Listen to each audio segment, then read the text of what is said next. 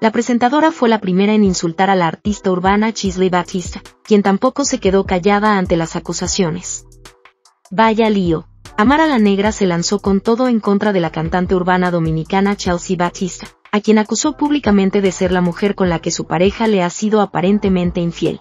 La copresentadora del programa de televisión Desiguales compartió varios mensajes en sus historias de Instagram cuestionando el comportamiento de Bautista y retándola. Si bien la artista no menciona el nombre del hombre que desató la confrontación, se sabe que recientemente terminó su relación con el rapero Zafaré, su acompañante en la alfombra magenta de Premio Lo Nuestro hace unas semanas, según dijo en una entrevista en el show Love and Hip Hop, de VH1.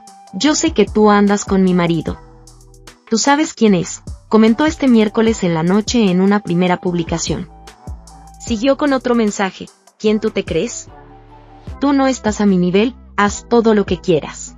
Sin ser ajena a la controversia, la también actriz de 27 años no guardó silencio ante los ataques cibernéticos de la empresaria dominicana. Con tu marido, ¿quién eres tú?, contestó Bautista junto a varios emoticones que denotaban burla.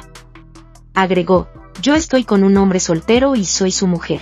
Los dimes y daíers no pararon aquí.